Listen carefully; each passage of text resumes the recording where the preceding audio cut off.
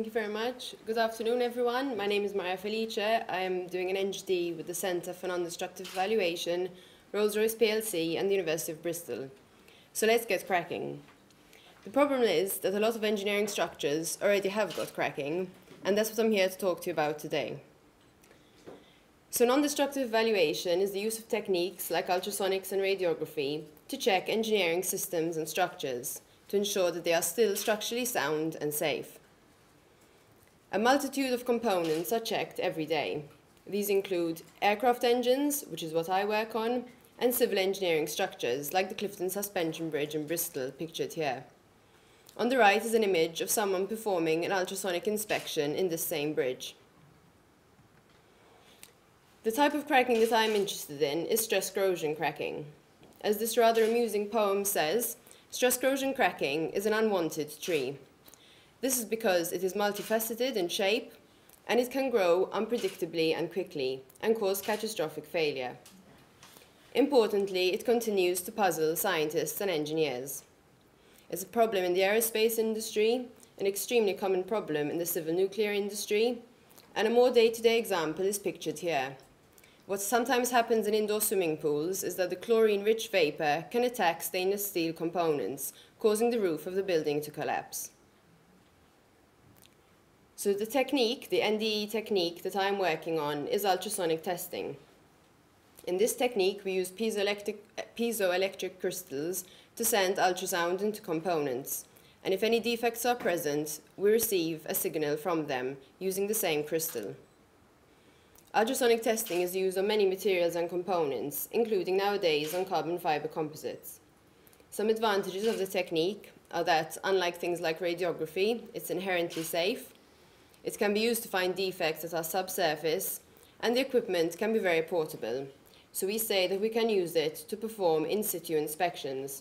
So for example, in the aero industry, you can check aircraft engine components without disassembling the engines, saving lots of time and money. So what about using ultrasound to check for stress corrosion cracking?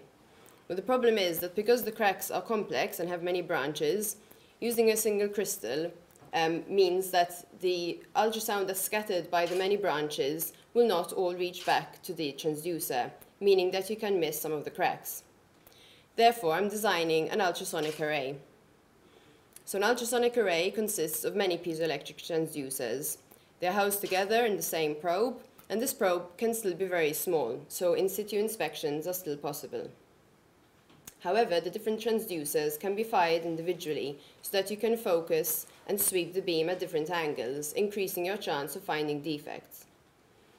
Furthermore, what we can do is combine time signals and process them to obtain images, meaning that the data analysis is easier to be done. So as you can imagine, when designing an array, there are many different parameters that you need to set. Therefore, my role as an AEngD is to develop a computer optimization tool so that arrays can be designed quickly and at the lowest cost. This avoids the need of having to buy many arrays to try out, and also reduces the time it takes to develop them. So what I have done here is transfer an efficient finite element analysis technique, which was developed at the University of Bristol, into industry. And this modeling technique simulates how ultrasound is reflected by cracks. Now, a common practice when doing ultrasonic simulations is to assume that cracks are slot-like and input very simple shapes into your model. This is similar to the joke about engineers calculating the volumes of camels by assuming they are spherical. Actually, for most cracks, it's fine to assume that they are rectangular in shape. However, for stress corrosion cracks, as an example shown in the background of my slides, this is inadequate because the cracks actually have very complex shapes. Therefore, I've taken a novel step forward and extracted real crack shapes to input into the model. So I have done this by performing X-ray computed tomography on parts that are known to have cracks in them, then conducted what we call X-ray segmentation and image processing to extract the shape of the crack. So as you can imagine, this means that my model outputs much more realistic results. This means that the best possible ultrasonic inspection can be designed for a particular type of cracking. And also it means that we will understand how this inspection will perform before we have implemented it. The two main benefits of this are, firstly and most importantly, that we will be able to find smaller cracks and more cracks, and this will increase the already outstanding safety record of the airline industry. Secondly, because the inspection will be more reliable, we can carry it out less frequently. This saves cost and disruption for airlines and passengers. And this also means that very expensive engineering components can spend more of their lives actually being used. So how does all this fit into the bigger picture? In just over 100 years, flying has become something we thought impossible to something we do regularly without even thinking about. In fact, we are so comfortable with the concept of flying that we sit in planes and have other things to moan about. This is only possible, though, because engineers have designed modern aircraft and engines. It is also possible because engineers work continuously while airplanes are in use.